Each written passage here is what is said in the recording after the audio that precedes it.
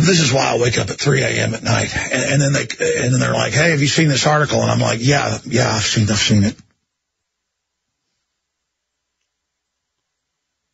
Man, I tell you what, it's really uncool.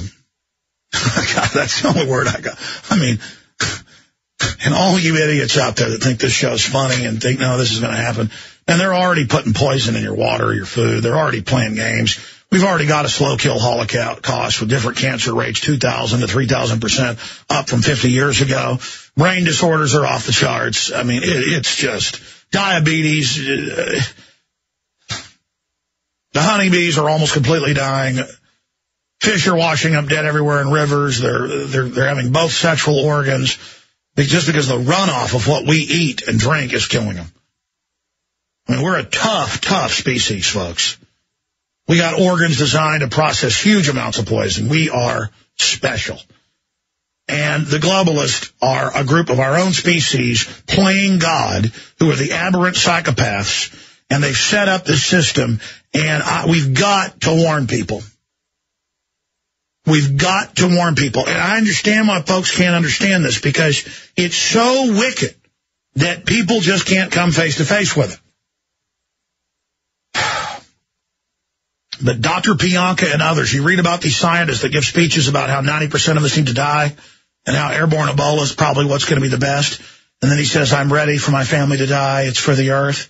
And he gets a standing ovation with the scientist of Texas. That's just one award. He's gotten awards in Europe. It reportedly were crying in rapture. I mean, they're just demonically possessed by some wild thing of we're special, we're at an event talking about killing everyone. And they just get so thrilled by it, they start crying. Oh, it's beyond anything I can imagine. And by the way, I demanded from his comments at the FBI visit him, and they did. And then he went on MSNBC and he went, hey, man, I'm just talking about there being too many people, man. The guy can barely talk. You always notice the top priest of this thing are addled weirdos. And you go to his official UT website, he's out there with his buffalo, and there's weird cryptic statements. You can't make up reality. It's too weird. He's dressed in a druidic priest outfit with a Gandalf staff talking about Lucifer. That's in my film Endgame, by the way.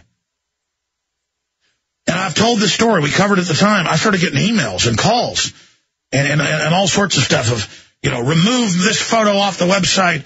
I don't give you permission of me there, you know, with him from the local paper or this other person. Don't you talk about this. And then here's my graduate paper. I'm now a PhD in molecular biology at such and such. And then I went and searched the people's names. They'd be in white lab coats at bioweapon labs, sending me threatening emails saying, Dr. Pianka is too liberal. We must get rid of all humans as parasites. And then you look up their name, and they're in white lab coats running bioweapon facilities. I mean, do you understand the danger we're in? Can you even begin to grasp it? They're a cult of control freaks, and like moths to a flame, their intellects are so small, their souls are so crushed or non-existent that somebody gets up and projects skulls on a wall and says, get rid of humans, and they start cheering. I'll guarantee you if they do release this airborne stuff, the mouse pox, the weaponized bird flu, the Ebola, they are going to scream running for whatever cure there is. That, of course, will sterilize them. And they're going to hate what happens to them. I don't know why the weak worship at the altar of power, of dark, bloody power. They worship evil. They just think it gives them power. Destruction is not power. Creation is power. It doesn't matter. If we don't start turning things around, and there's some evidence we could, but if we don't really have a real gut check and grow up, and if people, I mean, if I was a new listener driving down the highway on all the dozens and dozens and dozens and dozens and dozens of AM and FM stations we have across the country, and I heard somebody talking like this, and I didn't know about this stuff, I would go look up what they were saying, and if I found out it was true, I would do everything in my power to warn people. Billboards, my own radio show, whatever it took. Lawsuits, you name it. If I found out that I was lying, If I found out that person was lying, I would do everything in my power to expose them. You know the reason we're being put on so many AM and FM stations. You know the reason they've had us down for over 2 years on XM. You know why we're accepted now. It's because people actually did go look. And you know what? When they look, they don't like what they find. You think I like what I find? You think I like it? People are like, oh, be a little more positive. Oh, don't be so negative. Hey, it's not negative. If I come home and a tree has fallen into my house, it's happened before, and I'm looking out the roof and water's pouring in. Oh, just be positive. Imagine there's not a hole in your roof. Imagine there's not water throughout your house. No, that would be mentally ill and delusional.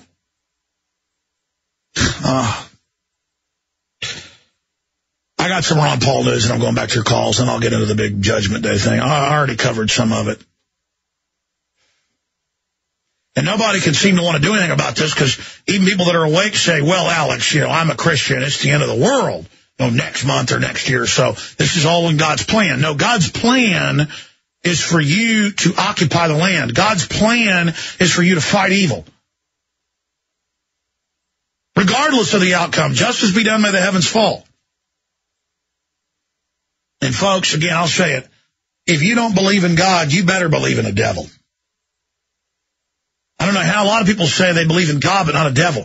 I mean, look, if there's not a devil, I'd be surprised. I mean, I'm surprised humans could come up with stuff this evil. Well, it might as well be a devil.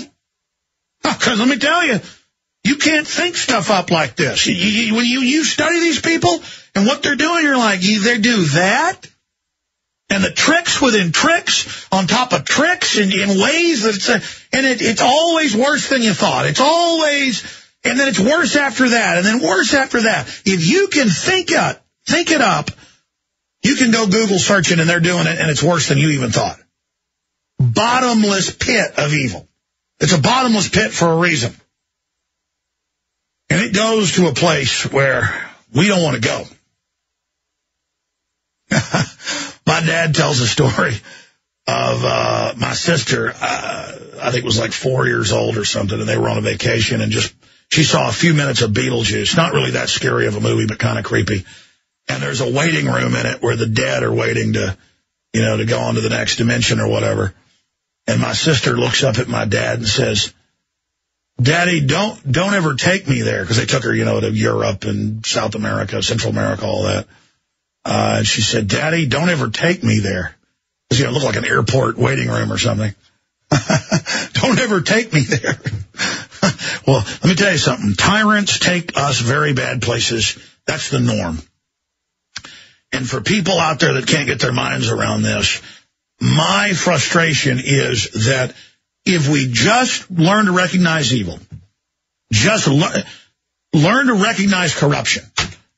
I mean, somehow it's a conspiracy theory if you talk about government corruption. That's the answer by the paid-for media. Oh, you don't trust what known liars tell you? That's crazy.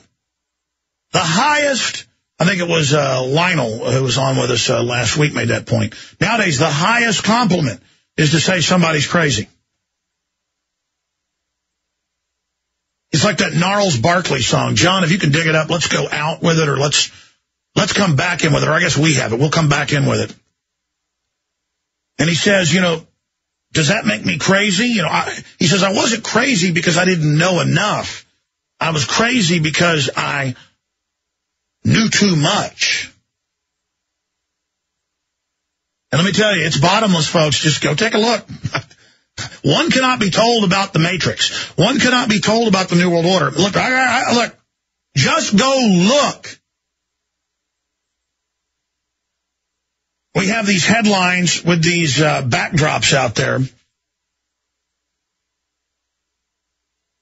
about, the government got caught laundering $100 billion there, billions here, all running drugs, all running guns, blame on the Second Amendment. Nobody gets in trouble. MF Global took that $1 billion plus. No, I'm not getting in trouble. Got caught lying to Congress. So what? No big deal. Take the veterans' death benefits. No big deal. Oh, really? What's coming next? See, that's the thing about going off the cliff. No one can believe this is all happening, even as it happens. You ever been in a car wreck? And 2 or 3 seconds as you see that person running the red light seems like 5 minutes. And you're just like, oh, my gosh, I should have looked. That person's running that red light. It happened to me once in high school. I was driving with friends. And I'm like, oh, this is not going to feel good. You know, spinning off the road. People all bleeding, hurt, chopped up. It's the same thing. I'm just like going, oh, it's really happening. Coming right at us. By the time I got blown off the road by the tornado. It felt like 2 minutes spinning off the road, down an embankment, looking over to my dad saying, brace for impact. Hit the oak trees. Boom, that car accordions in. We're going to go to break and get to this Ron Paul news. You got a lot of news because they like petty stuff, and they thought it was something to make Ron Paul look bad. He's in this diner. He gets mobbed by about 150, the media said over 150 news people and crews. And so they start grabbing and saying, we're not leaving Ron Paul, and grabbing at him. And some guy's on a bullhorn in there. So he goes out, and this reporter, Dana Bash, comes up and says, oh, a lady was going to vote for you, but not after you rudely left. And he said, you know, that's a hit piece. That's a cheap question. Jesse Benton cuts in, campaign manager, says, we're going to talk to other media here that's all lined up. And they tried to spin it like last time they said he ran out of a interview. Of course, they cut it. He said, I'll give you 10 minutes. They did 10 minutes. Said, all right, thank you. Hey, it's fine. See you later. They cut it to say he stormed out. This time they spun it. Then they put Dana Bash on CNN yesterday to say, we sure hope he doesn't get elected, because they marvel at how well he's doing, the Republican leadership. But we're just here to tell you, you still can't elect him, even if he comes in second here and wins in other states. Because I'm Dana Bash, and I tell you what to think. I get off on that you're unconscious and that you listen to me. Just like that's CNN for you. Notice in Fox's Christmas cards they send out, all the media is pulled by sheep. We pay for it. We support them. They think we're jokes, and it's time to wake up and call them on it.